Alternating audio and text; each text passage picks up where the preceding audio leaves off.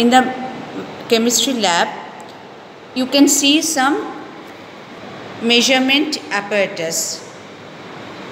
These are all for the measurement of liquid. This is a conical flask. Here you can see the measurement. It is written over 250 milliliter.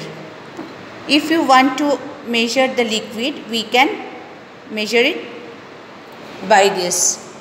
This is the another one, a bigger one. This is also 250 milliliter. Its capacity is 250 milliliter. This is a smaller one. Here you can see its approximate volume is 100 milliliter. Can you see it? This is one beaker.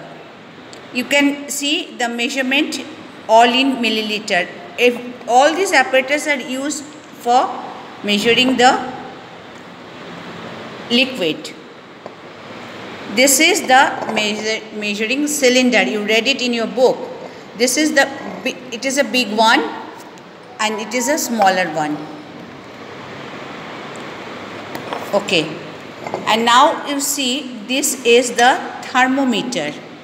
You can see this is the thermometer. Can you see it properly? Let me hold it.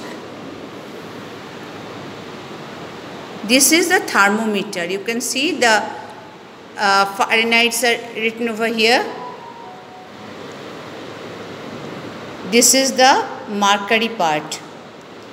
If it is put into the, some hot portion of liquid or anything, the mercury will go up and it will show how much temperature is there. Okay. Later on I will show you the measuring balance.